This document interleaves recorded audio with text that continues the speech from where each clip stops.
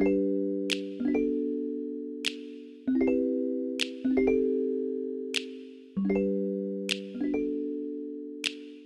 worth skipping class. Do hate me for it. Prof was so scary. 비추다. 오케이.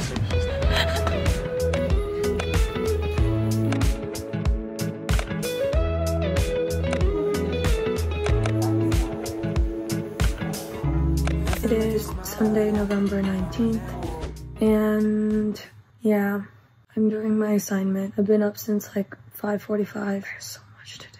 I feel like there are certain professors that at the end of this term, they're like, teach the class this subject or like this one topic. And I'm like, how am I supposed to, in like 2 weeks, know every single thing about this one subject that you have been studying your whole career? Okay, I don't know, I think I'm just complaining, but my group was doing like the opioid crisis, and I'm like, in a 40-minute presentation, we cannot encapsulate the full nuanced story of the entire opioid crisis timeline and policy interventions and solutions. Yeah, and the prof is like kind of scary, a little bit stressful. Hello, everybody. It's been a very busy my throat. It's been a busy like week and a half, but I'm just gonna give some updates because like school's going by so fast that I haven't really vlogged. I successfully finished my group presentation. We were so freaking scared because the prof was so scary, because during the presentation she would be like commenting out loud. I don't know, you know what, I don't want to like bash on her, but yeah, we were all really nervous that she was gonna kind of like call us out or be like, this makes no sense, or ask us a question that like is too hard for us to answer. The TA asked me a question that was so like high level policy, not even policy, it was literally like, how are we gonna get the universities to stop partnering with pharmaceutical companies? Like, how are we gonna put legal regulation in that area if both sides are actually like not down to do that? But my point was that like, because both sides are not down to do that, like we need legal regulation from the government to like mediate that relationship so that those conflicts of interest don't continue to like exist. But then the question was like, how? Like, but I was just like, I don't know, we just regulate it legally. Like, I don't know. It would have already been done if it could happen, right? Prof was just like, I want to hear what you think, but I won't dock marks if you're not able to answer it because it's a very challenging question. I really didn't have an answer. I just reiterated what I said in my presentation, and then one of my group mates came in and like, she like saved me. Thank you, Kaya. Blessed. Afterwards, apparently she said like we did well. I left, like I blasted out of that classroom because I was like, I'm gonna go to the gym. I'm gonna forget about this, whatever. My face was like so red from presenting. Apparently like she actually enjoyed our presentation, so I was kind of like, dang, I could not tell from her response and reaction to it. And then I did my French oral exam the next day, which went decently. I didn't really prepare for it because I was preparing for the group presentation. I was like preparing for another thing that was right after the French oral exam, and that French oral exam was like the lowest of my priorities. I have been cruising through this course because everything I learned in high school already, it's kind of blessed. Like, I've forgotten a lot of the things I learned because it was like so long ago, but because I actually really enjoyed French in high school, it's like fresh. I mean, it's not fresh, but it's like coming back to me. Next, I had a headshot shoot. So I did like 30 people's headshots for my friend's lab, and honestly, it was less tiring than I thought. Like, I was able to take 30 something people's photos within 2.5 hours, except I was like, oh shoot, this is gonna take me forever to edit. Like, I forgot that editing is gonna take me so much longer than that. So we'll see, it's fine. I'm gonna do it over the next week. But I was more nervous for that than for oral exam. I had a work shoot, which was really fun because we went to the forestry building. I had no idea uoft had like publicly accessible greenhouses that you can go to and see plants. So my coworker Paulina, she took me and Miriam, who have never been there, and like apparently she just sometimes goes and eats her lunch, and that was like so cool. So she like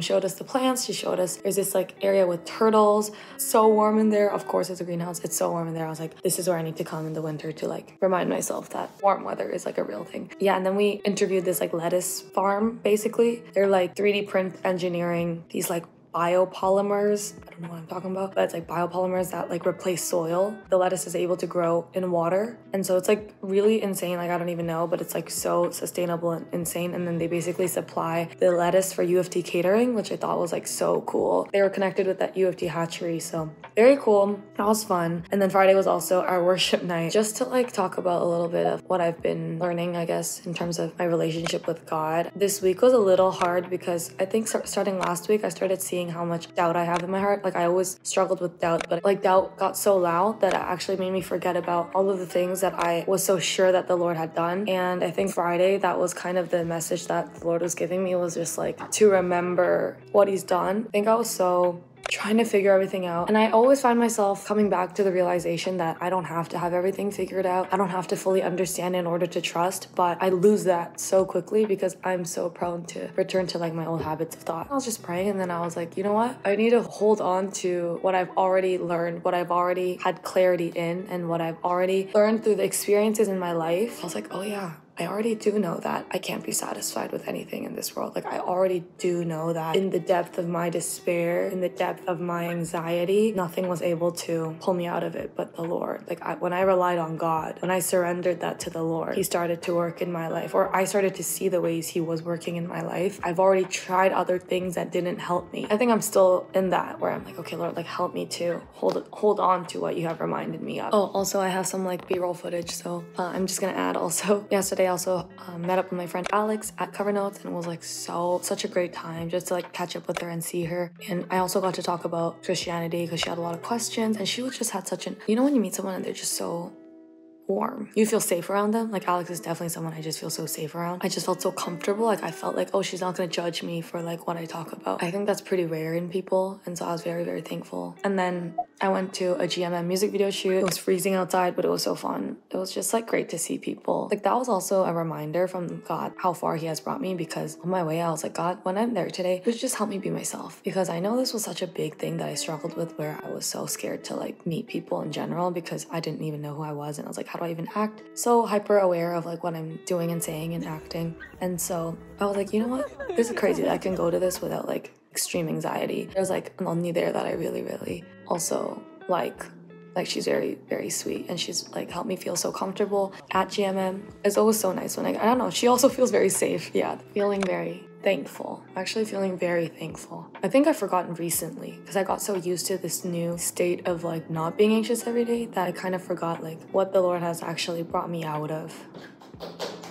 Praise the Lord. Okay, bye.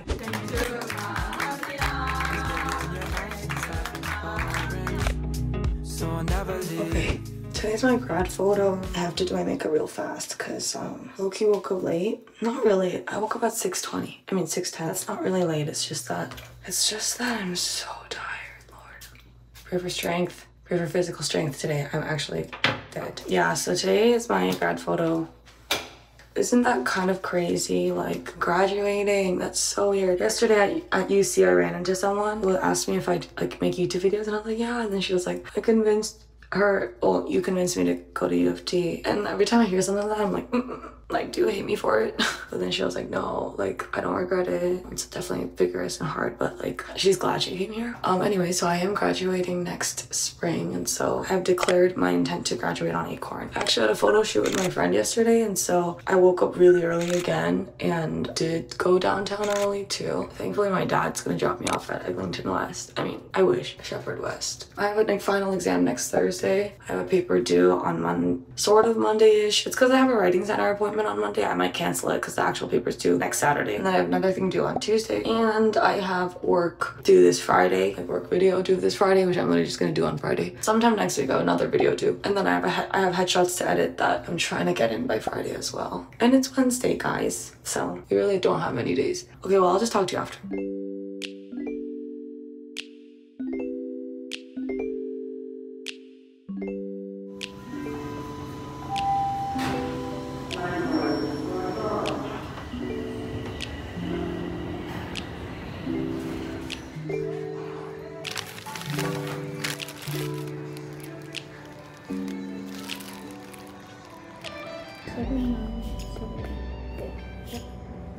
Do I need to show you? No, it's alright, alright. Oh.